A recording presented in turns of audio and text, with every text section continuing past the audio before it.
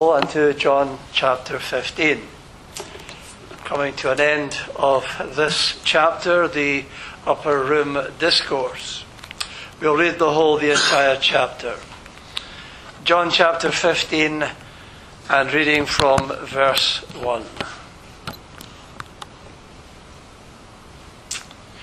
I am the true vine, and my Father is the husbandman. Every branch in me that beareth not fruit he taketh away, and every branch that beareth fruit he purgeth it, that it may bring forth more fruit. Now ye are clean through the word which I have spoken unto you. Abide in me, and I in you, as the branch cannot bear fruit of itself, except it abide in the vine, no more can ye except ye abide in me. I am the vine, ye are the branches. He that abideth in me, and I in him, the same bringeth forth much fruit, for without me ye can do nothing. If a man abide not in me, he is cast forth as a branch, and is withered, and men gather them, and cast them into the fire, and they are burned. If ye abide in me, and my words abide in you, ye shall ask what ye will, and it shall be done unto you. Herein is my Father glorified, that ye bear much fruit.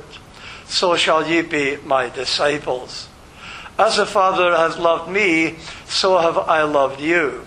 Continue ye in my love. If ye keep my commandments, ye shall abide in my love, even as I have kept my Father's commandments, and abide in his love. These things have I spoken unto you, that my joy might remain in you, and that your joy might be full. This is my commandment, that ye love one another as I have loved you. Greater love hath no man than this, that a man lay down his life for his friends. Ye are my friends if ye do whatsoever I command you. Henceforth I call you not servants, for the servant knoweth not what his Lord doeth. But I have called you friends, for all things that I have heard of my Father I have made known unto you.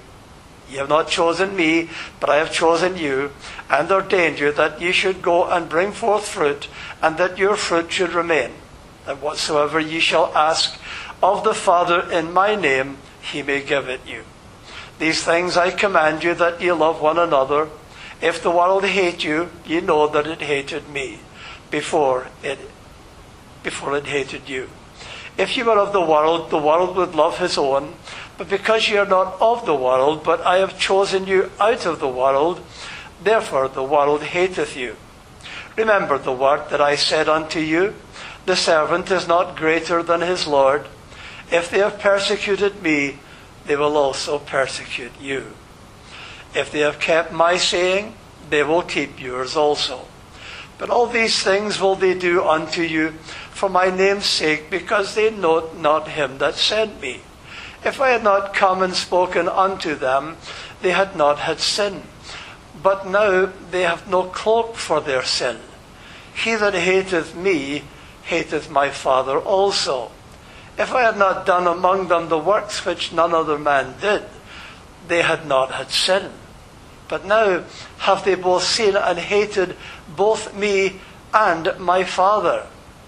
But this cometh to pass, that the word might be fulfilled, that is written in their law, they hated me without a cause. But when the Comforter is come, whom I will send unto you from the Father, even the Spirit of truth, which proceedeth from the Father, he shall testify of me. And ye also shall bear witness, because you have been with me from the beginning. Thus far we read in God's holy and infallible word. Our text this morning, verses 22 through 25. The inexcusable hatred. Jesus here, of course, is seeking to comfort his disciples. Of course, has pointed to them that which, of course, they will endure, the hatred of the world, and points to them something of the cost of what it will be to follow him. And of course, he expounds this a bit more clearly in Luke chapter 14, where there he speaks expressly of the cost of discipleship. And he tells them why it is that they will be hated. They will be hated by the world because it hated him before them. They will endure that which he endures. And that, of course, which is yet to be seen by them. They haven't seen the half of it yet. But of course, it reminds us, does it not, that we are all of us born into this world. The reason why Jesus tells us that we must be born again, we are all of us natural born God haters. And even the children of God, even with grace in us, that propensity still remains with us. Heidelberg Catechism in Lord's Day 2 poses the question concerning God's law: canst thou keep all these things perfectly? Answer: in no wise, for I am prone by nature to hate God and hate my neighbour. That old nature is still in us right to the end. And so it points to the reality of the words of Jesus, that to be born again, those natures, they have to be changed, they have to be transformed. We must be born again, awakened to the irrationality of our sin and hating God, the insanity of our sin, the insanity of this inexcusable hatred of these people, of these Jews, for the Lord Jesus Christ. Think on it. The only good man, because, well, there's none good and there's none that doeth good, says God. The only good man that ever walked the face of this planet, and what did we do to him? And you say, we? Well, that was 2,000 years ago. I wasn't there. That old spiritual song, were you there when they crucified my Lord? Yes, we were all there. This inexcusable hatred of the Son of God. This man who calls sinners, who only goes about ever doing good. He calls sinners who are burdened, who are laden with their sins, who are broken, some in body, some in mind, some in their souls.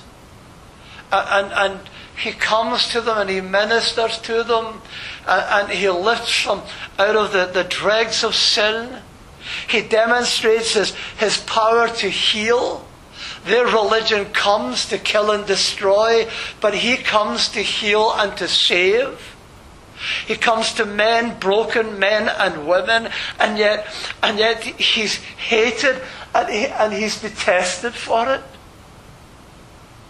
And of course Jesus, he tells his men, well, you're going to face exactly the same thing. And don't we see it? You know, you have somebody who's been delivered, even today, delivered from a dissolute life, drug abuse, maybe some kind of immorality, and the Lord has by his grace, has lifted them out of the pit, and they're full of the joy of the Lord. Their lives are back on track. And they're telling people, you would expect people to be delighted for them, wouldn't you? Until, of course, they tell them who it was did this for them. It was Jesus. And the teeth begin to gnash, and the hatred comes out. This is the man who healed. This is a man who saved. This is a man who only ever did good amongst them. And yet inexcusably, they hated him. This is a man who in a heartbeat could have destroyed every one of them, washed them from the face of the planet. none suffered, none ever suffered like he. Hebrews 12 verse 3, for consider him, Jesus, this Jesus, that endured such contradiction. And wasn't it a contradiction of sinners against himself? Lest ye be wearied and faint in your minds. You will experience the same contradiction of sinners as he did. Suffered as no man ever did suffer, ever will suffer. Why? Suffered and bled and died to take away our sin, our guilt, our shame, our blame, to freely justify us. He came to bring the free grace of God to us, the free love and the free justification of God to us. And he suffered in order to bring this to us. But of course, in their hatred of him and their hatred of us, this hatred, there's a divine purpose in it. There's a divine purpose, of course, in everything that God does. But even in this, in their inexcusable hatred of Jesus without cause, and their hatred of us too, the purpose of God is in this. So the sin, the indefensible, and then thirdly, the purpose, the sin. Verse 22, Jesus, he says, if I had not come and spoken unto them, they had not had sin. But now they have no cloak for their sin. If he had not come, well, what does he mean? Surely they were sinners before this, before he came. Well, but not this one. Yeah? Oh, they were sinful. They were guilty prior to this, all the way back to Adam. By natural generation. Every single one of us conceived in sin, born in sin, live and die in sin, but for the grace of God in Jesus Christ. So they were sinners even before he came. The people themselves, the nation of Israel. Think of the judgments visited by God in previous day, in Noah's day. That violent generation flooded all except for 8 souls. The cities of Sodom and Gomorrah, the Babylonian Empire, the judgments of God because of men's sins. So there were sinners before he came. But by Adam's singular, primary act of rebellion, from that seed, that deadly seed sown into man's nature, sin develops. It grows. It's not static. It grows and grows. The cup is ever and always filling up until it's full, and then the judgment comes. The world that refuses to fear and to glorify God, that's what sin is. Not fearing, not glorifying God. That's the very purpose for which man was made. And these were guilty of that even before Jesus came. They were guilty of murder before Jesus came. They were guilty of lying. They were guilty of coveting. Every one of God's commandments. Idolatry. Wasn't that Israel's primary sin prior to the exile? Gross idolatry, for which they were judged even then. So they were sinners long, long before he came. Guilt lay upon each and every person. They as a society, their age, their generation, and previous ones. It's that swamp, it's that evil age that Paul speaks of in Galatians chapter 1 and verse 4. Present evil age, right from the beginning, like a mighty river all the way through the generations. Man's sin, the sin of humanity feeding into it. Like a mighty, filthy swamp of human sin. So they were guilty of sin before he came. All of them. All kinds of sins. But not this one. Not this one. Not their inexcusable hatred of the Son of God. All sin is evil, of course. Some sins are worse than others. The first table of the law, for instance. Some would perhaps say that the slaughter of infant children in Israel 2 weeks ago, that would be the greatest sin. Maybe perhaps abortion, you would say, is the worst sin. The worst sins are against the first table of the law, against God, idolatry, blasphemy. But this one, rejection of the Son of God, the one who came to bring the grace and love of God to humankind, rejection of Christ, brings condemnation to the uttermost upon men, these who inexcusably hated the Son of God and crucified him. Better they had lived and never heard him, never seen him. As the good Bishop J.C. Ryle says, if men are not born again, better they had never been born at all. But God, Acts chapter 17, verse 13, God has given notice to the world that he intends to judge the world. The entirety that is of civilization, every man, woman and child born into this world, to judge them by this man, the one whom he has raised from the dead, even Jesus. So their sins are not ignored. There is a time of accountability, of judgment.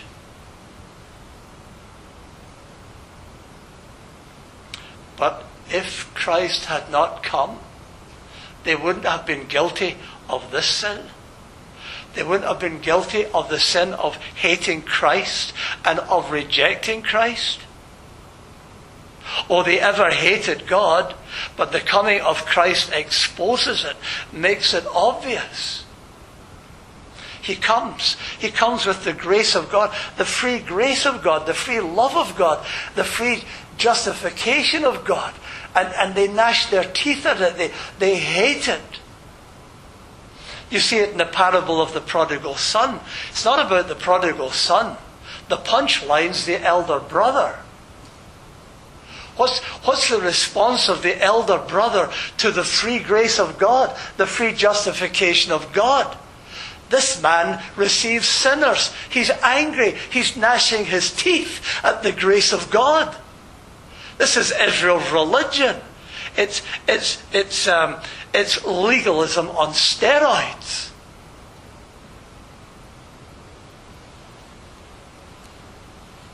And Jesus, with all these parables, they gnash their teeth, they rage against them because he's exposing what's in their hearts. He's showing them they're just like that elder brother. Oh, religious to their back teeth. But nothing of the grace of God. Religious in appearance. All outward show. Oh, they were waiting for Messiah to... Oh, when Messiah comes, all will be different then. There'll be no Roman soldiers and Israel will be free. Yeah, we're waiting for Messiah to come. But when Messiah comes... When Messiah comes, they hate him. They inexcusably hate him. When we talk about the coming of the Lord again, we talk about Jesus coming again, we think, we say that that'll be the answer to all the problems. Let Jesus come again. But that Jesus is coming again, have we got the reality of that? Is that really what we want? Because he is going to sort a lot of things and a lot of people out. The Jews wanted Messiah to come, but they didn't want this one. Yeah? They didn't want this one. And of course, it's just the same today. Nice, kind people today, that until you speak about Jesus, until you, even religious people, until you speak about the real Jesus, and what it was that he came for, and what it was that he did and seeks to accomplish, you preach the gospel to them, and their hearts are exposed. I was one occasion, just over a year ago, I was preaching in Stafford, in the marketplace there in Stafford, and an old lady came up to me, and you would have thought that butter would have melted in her mouth. You think somebody's sweet old granny, She was a picture, Until, of course, I start talking to her about Jesus, and the rage and the anger. And there's a bunch of kids over to my left, and they're all shouting, "Oh, look at him, he's upsetting the old lady." And there was another Christian woman behind them. She shouts out, No, he's being kind to her. He's telling her the truth. But she was all sweetness until Jesus was mentioned, until sin was mentioned, and the rage in her heart, her inexcusable hatred of Jesus is exposed. That's how it was with Jesus. That's how it will be, how it was for his disciples. And that's how it will be for us too in this world. So secondly, the indefensible. Verse 25, he says, "This cometh to pass that the word might be fulfilled that is written in their law, they hated me without a cause." Hatred of God incarnate, hatred of a sinless man, hated. They want a God, yes, and they want a Messiah, but they want one of their own imagination. Yeah? They waited for Messiah to come, that was their hope, but not this one. Matthew 21. "But last of all he sent unto them his son, saying, They will reverence my son. But when the husbandmen saw the son, they said among themselves, This is the heir. Come, let us kill him." They've got a history of bloodshed behind them, killing the prophets, stoning them. Now the son comes, and what do they do to him? Let's kill him. Oh yeah, they want a Messiah, they want a Saviour, and they want one today as well. Somebody come and sort out all the world's problems, all the nation's problems. Somebody to bring an end to all the poverty. To do what the United Nations promised they would do but never have done. Bring an end to all the wars, Bring an end to the homelessness, the disease. Take away the cancer, save the planet, stop the oil even. That kind of Saviour. Fine, loved, but not a Saviour from sin. Not a Saviour who exposes men's hearts, the hatred, the greed, the avarice, the wickedness, the evil in their hearts. Not a Saviour from sin. But it's not just that he's come, that's part of the problem. But there's something else that he does that they don't like, that causes them to hate. He speaks as well. He's a speaking Saviour. Verse 22, "If I hadn't spoken," he said. They'd have been quite happy with him if he had been dumb, if he hadn't spoken, and if he hadn't spoken the truth.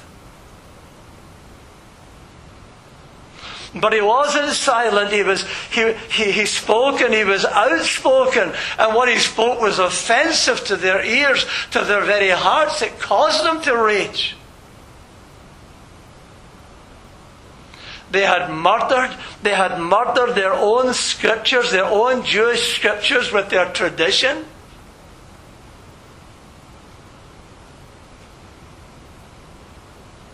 They had buried the gospel of God's free grace, free love, and free justification.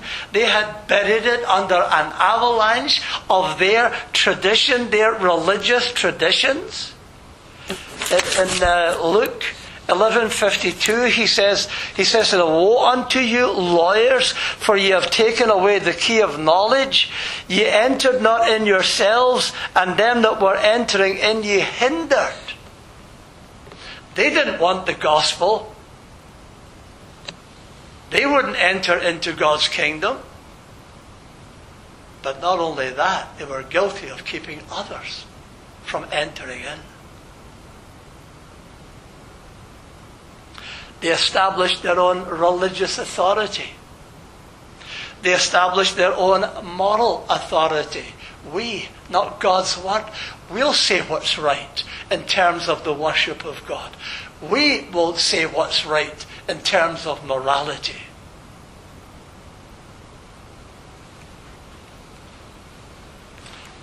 They used their religion to lord it over the people. But he, Jesus, he comes with authority. Everyone that heareth these sayings of mine, he says, and doeth them shall be likened unto a foolish man which built his house upon the sand. Verse 28, and it came to pass when Jesus had ended these things, the people were astonished at his doctrine, for he taught them as one having authority and not as the scribes. Divine authority. He speaks the word of God. If he had not spoken, they rejected his words. Verse 20, if they keep my say, if they have kept my saying, they will keep yours also. But they did not keep his words. They didn't like his words,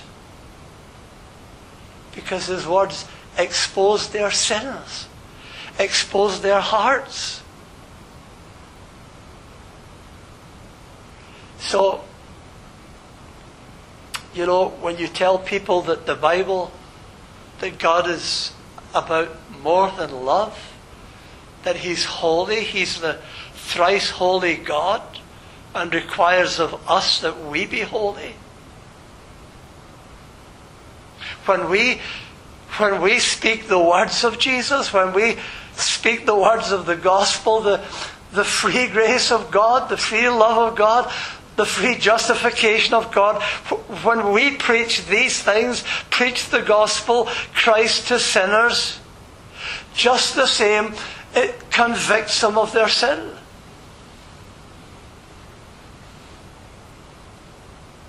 Because it demands of them change. It demands of them a change that they cannot perform of themselves. It demands a repentance that they cannot achieve. Only by the free grace of God. It's an unconditional gospel. We don't demand that men repent before coming to Jesus. They come to Jesus and then they're able to repent. It convicts them of their sin and of their hatred of God and of His Son, of Jesus Christ. Verse 24, he speaks of His works that no man ever did. If I had not done among them the works which none other man did, none other man could do, they had not had sin. But now they have both seen and hated both me and my Father, because the works He did were His Father's works. And the works that He did were works that no other man could do. They were a demonstration of who He was in reality.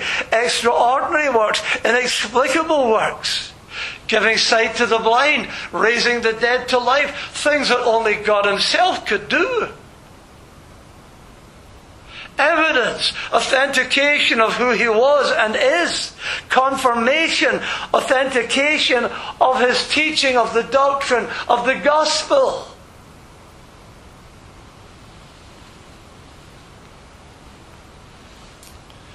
Which of course already had been authenticated. He says in John 10 verse 37, if I do not the works of my Father, believe me not.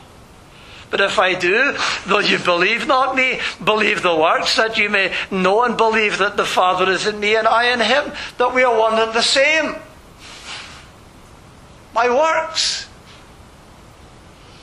But if you had not come and done these works, if you had not spoken, if you had not come, they would not have had this sin. But because he has come, because he has spoken, and because he has done the works, they hate him inexcusably. They hate him without a cause. Who but God can heal the blind? Who but God can raise the dead? No excuse, none whatsoever now. Verse 22, for their sin. No cloak, no hiding place, no refuge. Their hearts and their hatred for God and for His Son has been exposed by the coming of the Son of God. Men say, they protest, they say, oh no, we love Jesus, we don't hate Him. An imaginary Jesus. Not the Jesus of the Bible. Not this one. When they encounter the real Jesus and what it is that He demands of us. When He opens our hearts and reveals the real heart condition of men and women, they begin to resent Him and hate Him indefensibly without excuse. Inexcusable hatred. That's what His men will face as they take the baton and run with the gospel after His death and resurrection. This is what they're going to be faced with. And this is what we will be faced with, beloved in Christ, to the end of the age. Think it not a strange thing when these things come upon you. But the purpose, verse 25, but this comes to pass, that the word might be fulfilled that is written in their law, they hated me without a cause. Fallen human nature, however religious, anti-God in spirit, that's what we are by nature. Hating God and hating our neighbour, the very antithesis of the law. There are men who, no matter what we say or do, no matter what is shown to them, demonstrated before them, even miracles of grace, will not have God. Need to get used to that. Some men that won't have God at any price. And because they hate Him, they will hate you also. This was prophesied, says Jesus, in Psalm 35. For without cause have they hated me, for they hid for me their net in a pit, which without cause they have digged for my soul. And in Psalm 69, they that hate me without a cause are more than the hairs of mine head. That's the majority of mankind, he's saying. Jesus, of course, knew only too well what he was faced with, the hatred, the rejection that he would encounter. He is the man of sorrows, rejected of men. It was prophesied, predicted long ago. Gratuitous, unreasonable hatred of men. Isaiah 53, despised and rejected of men, a man of sorrows and acquainted with grief, and we hid, as it were, our faces from him. He was despised, and we esteemed him not. Holy to the uttermost, perfectly righteous and good, even the overflowing fountain of all good, and yet hated of men inexcusably. He preached the truth as it is in He Himself, Jesus, the truth of the grace of God, the truth of the state of mankind, of our hearts, of our lives, of our sins, of our guilt, of our eternal destinies, the truth. He wardens men in love. He heals the sick, and yet He is hated undeservedly. Hated, and you will be too. for doing exactly the same thing in love. But they hated him. They hated him without a cause because it was predicted, but because it was determined, it was decreed of God that he should be hated inexcusably. But because a thing is decreed of God, does not reduce man's responsibility. That doesn't take away their guilt. So why was it decreed of God? Because God needed him on the cross. That's why. And this is the means of getting him there. Yeah? There has to be a cross. God decreed that right from the very beginning. When he said, let there be a light, he also said, let there be a cross. He said, let there be a tree, and let it grow, let it flourish, and let it be hacked down, and let it be replanted on a hill called Calvary, and let my son there in the hatred of men, let him be crucified and dead and buried, so that my people can be saved, redeemed by his blood.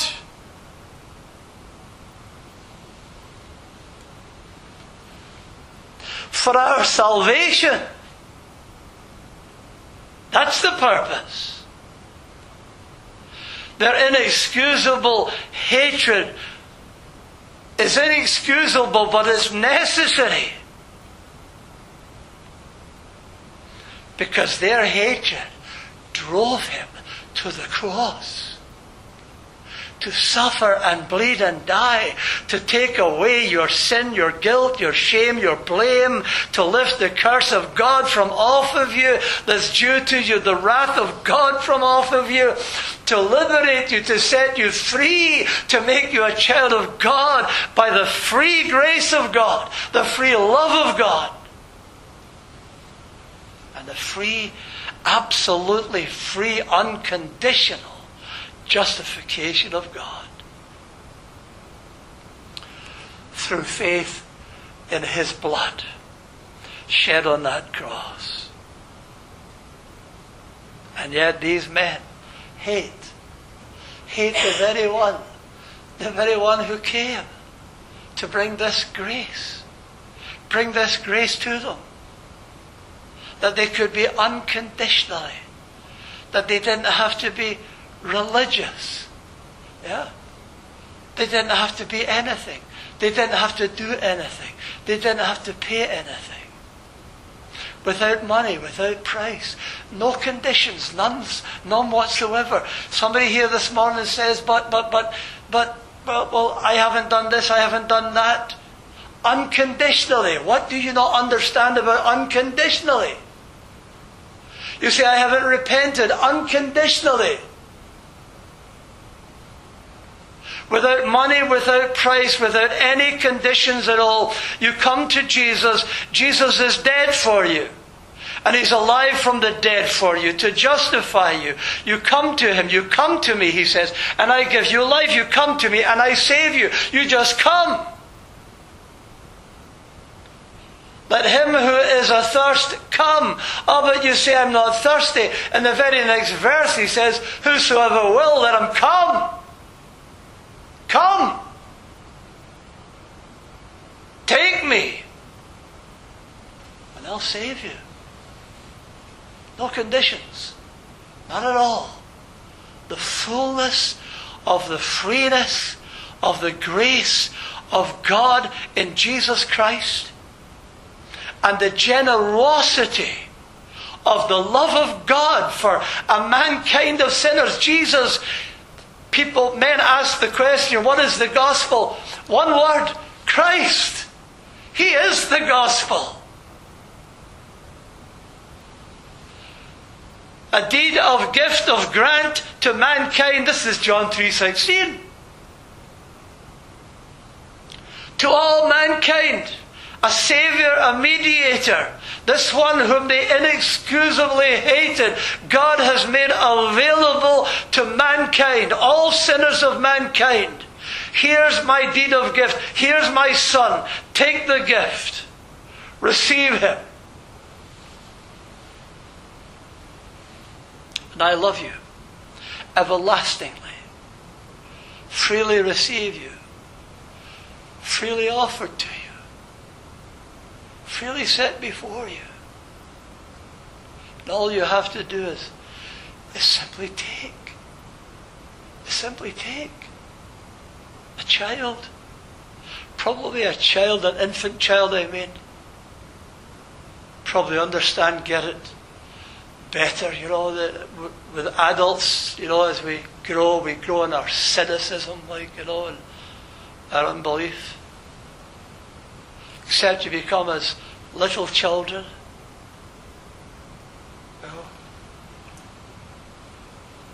Ask a child like that, how do you receive a gift? The child will tell you. It's quite simple. And so is this. You just reach out the hand of faith. God says, I so love the world, this wicked, evil world that inexcusably hates my Son. I so love this evil, wicked world. It's not the size of it, it's the evil, the badness of it. I so love this bad world that I gifted my Son. Take him. And whosoever takes him shall not perish, but have everlasting love, life, all the blessings of God. The grace, the love, the kindness, the forgiveness, the eternal life, the peace, the joy, all of it. All the blessings that God has for any human being in this world. You take Jesus and you get them all. But in inexcusable hatred for him, you reject him, you get nothing at all. You can't get the benefits without the benefactor. It's Jesus I'm preaching, not his benefits. You take him and you get it all. You get everything. You simply reach out the hand of faith and you receive him. You take me, says Jesus. Take me. Here I am for you. I'm dead for you, and I'm alive from the dead for you, to freely justify you, freely love you, freely grace you. Just take me. Came to his own people, the Jews, and they're still the same today, in all their troubles back there. He came to his own people, but they didn't receive him. But to them who did, who believed on his name, he gave them the right, the authority, the power to become that which they were not. What were they? Inexcusable Christ God haters. He gave them the right, the authority to become instead children of God. That's how you get saved. You stop hating Jesus and you start loving him, receiving him, believing, trusting in him. Amen. Well, let's sing as we come to a close this morning. 719. 719. We rest on thee, our shield and our defender. We go not forth alone against the foe. Strong in thy strength, safe in thy keeping tender. We rest on thee, and in thy name we go. Number 719 will stand to sing.